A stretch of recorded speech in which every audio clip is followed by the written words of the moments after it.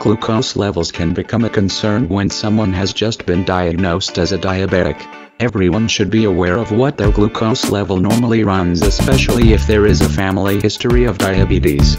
A normal glucose level falls into the range of 82 to 110. A fasting glucose level can be lower because it is taken before eating anything that day. A normal blood glucose level is under 100.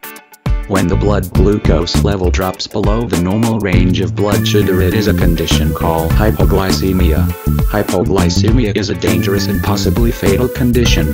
If a person stays in the hypoglycemic state for extended amounts of time, there is risk of eye, brain, and heart damage. It will eventually lead to coma and death if left untreated. The most common reason for someone to develop hypoglycemia is due to overusing insulin-based medications when diabetic.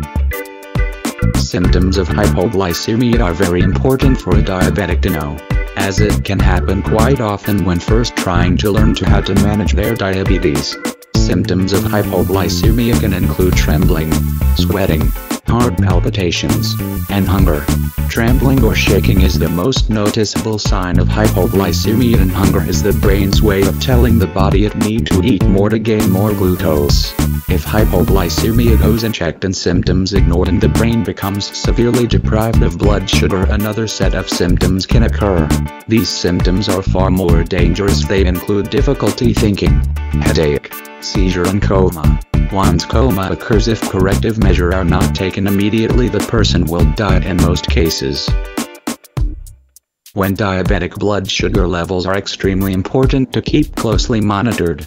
This is usually done with the blood glucose meter, which requires a drop of blood to check the current level of glucose in a person's bloodstream. If someone suspects high blood sugar or even hypoglycemia symptoms tend to occur at or below a glucose level of 60. If someone hasn't been diagnosed with diabetes but they feel something is wrong with the way their body is processing glucose, they should schedule an appointment to have their blood glucose level checked.